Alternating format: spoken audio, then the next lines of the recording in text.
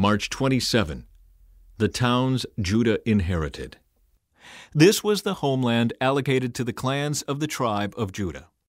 The towns of Judah situated along the borders of Edom in the extreme south were Kabzeel, Eder, Jagur, Kena, Dimona, Adada, Kedesh, Hazor, Ithnan, Ziph, Telem, Bealoth, Hazar-Hadata, Kiriath Hezron, that is, Hazor, Amam, Shema, Moladah, Hazar-Gadah, Heshmon, Beth-Pelet, Hazar-Shual, Beersheba, Biziothea, Baalah, Eam, Ezem, Iltalad, Kizel, Hormah, Ziklag, Madmannah, Sansannah, Lebaoth, Shilhim, Ain, and Rimmon, 29 towns with their surrounding villages. The following towns situated in the western foothills were also given to Judah: Eshtaol, Zorah, Ashna, Zanoah, Enganim, Tappuah, Enam, Jarmuth, Adullam, Soko, Azekah, Shearaim, Adithium, Gedera, and Gederothium, 14 towns with their surrounding villages. Also included were Zenan, Hadashah, Migdal-Gad, Dilian, Mizpeh, Joktheel, Lachish, Bozkath, Eglon, Kabon, Lamam, Kitlish, Gederoth, Beth-Dagon, Naamah, and Makkedah, 16 towns with their surrounding villages. Besides these, there were Libnah, Ether, Ashan, Iphthah, Ashna, Nezib, Keilah, Akzib, and Mareshah, 9 towns with their surrounding villages. The territory of the tribe of Judah also included Ekron and its surrounding settlements and villages. From Ekron, the boundary extended west and included the towns near Ashdod with their surrounding villages. It also included Ashdod with its surrounding settlements and villages, and Gaza with its settlements and villages, as far as the brook of Egypt and along the coast of the Mediterranean Sea.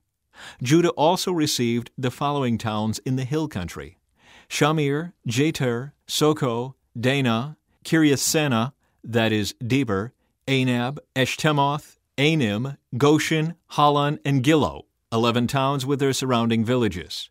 Also included were the towns of Arab, Duma, Ishan, Janem, Beth-Tappuah, Aphekah, Humtah, Kiriath-Arba, that is, Hebron, and Zior, 9 towns with their surrounding villages. Besides these, there were Maon, Carmel, Ziph, Juttah, Jezreel, Jokdeam, Zanoah, Cain, Gibeah, and Timnah, 10 towns with their surrounding villages. In addition, there were Halhul, Beth-zur, Gedor, Merarath, Beth-Anath, and Eltekon, 6 towns with their surrounding villages.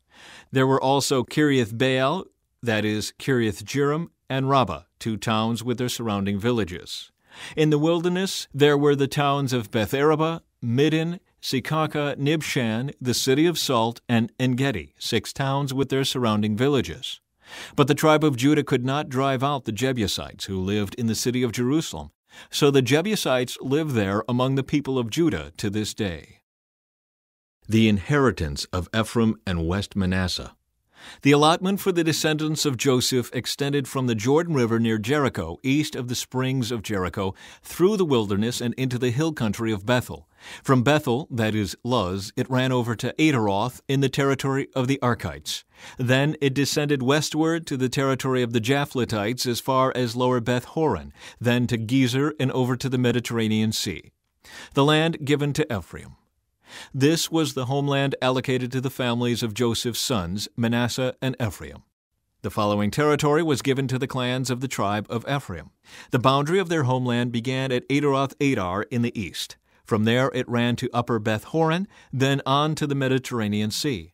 From Mikmethith on the north, the boundary curved eastward past Taanath-Shiloh to the east of Genoa. From Genoa, it turned southward to Adaroth and Nerah, touched Jericho, and ended at the Jordan River. From Tappuah, the boundary extended westward, following the Kana ravine to the Mediterranean Sea. This is the homeland allocated to the clans of the tribe of Ephraim. In addition, some towns with their surrounding villages in the territory allocated to the half-tribe of Manasseh were set aside for the tribe of Ephraim. They did not drive the Canaanites out of Gezer, however, so the people of Gezer live as slaves among the people of Ephraim to this day. The land given to West Manasseh. The next allotment of land was given to the half-tribe of Manasseh, the descendants of Joseph's older son. Machir, the firstborn son of Manasseh, was the father of Gilead. Because his descendants were experienced soldiers, the regions of Gilead and Bashan on the east side of the Jordan had already been given to them. So the allotment on the west side of the Jordan was for the remaining families within the clans of the tribe of Manasseh: Abiezer, Helek, Asriel, Shechem, Hefer, and Shemitah. These clans represent the male descendants of Manasseh, son of Joseph. However, Zelophehad, a descendant of Hefer, son of Gilead, son of Machir, son of Manasseh, had no sons. He had only daughters, whose names were Mahlah, Noah, Hoglah, Milcah, and Tirzah.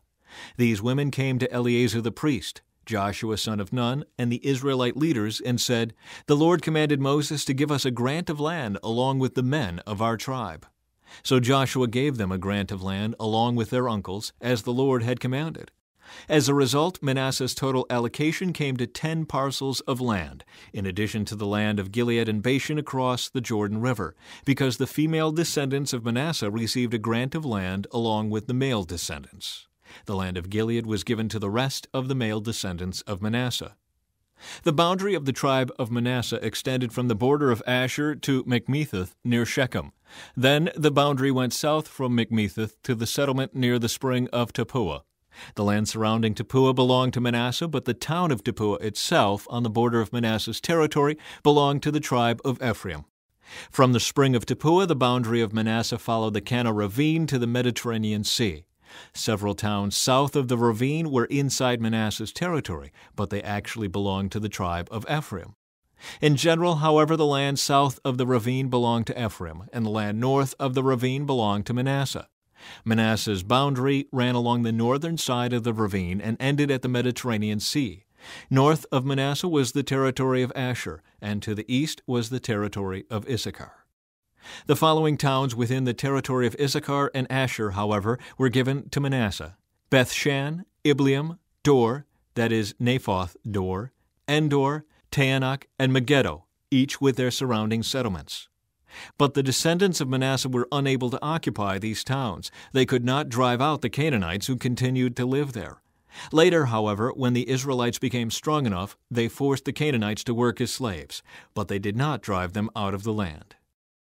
The descendants of Joseph came to Joshua and asked, "Why have you given us only one portion of land as our homeland, when the Lord has blessed us with so many people?"